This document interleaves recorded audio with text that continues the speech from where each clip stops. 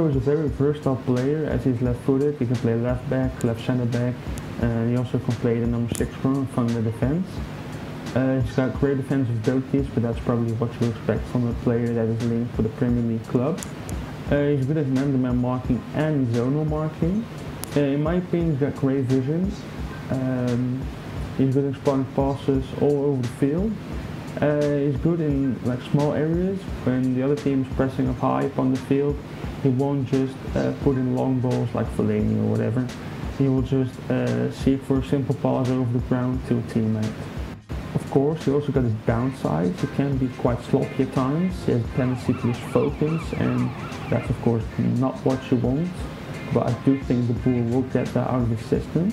He isn't the quickest of defenders, and his physique isn't really Premier League good, if you could say it like that. In the Eredivisie it's alright, but when you're facing up against players like I said, Pogba, Lukaku, yeah, that turn out to be an issue. He isn't really a goal scorer, but you can't really blame him for it because he's just a defender in his career so far. Of course, he's only 20 years old. He has scored 3 goals, and 2 of those came in his debut, but as I said, you can't really blame him as he's just a defender. Nevertheless, I do think he will be a success at Palace. He has worked with Frank de Boer in the past, of course, at Ajax, and Jairo knows what Frank expects from him, and Frank knows what Jairo's strengths are and how to put them in good use.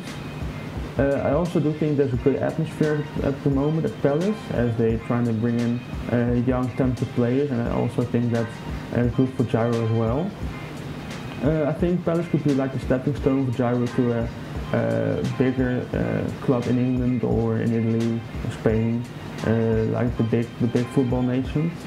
Yeah, I do think under Frank de Boer, Palace is the right club for Jairo, so I wish him the best of luck.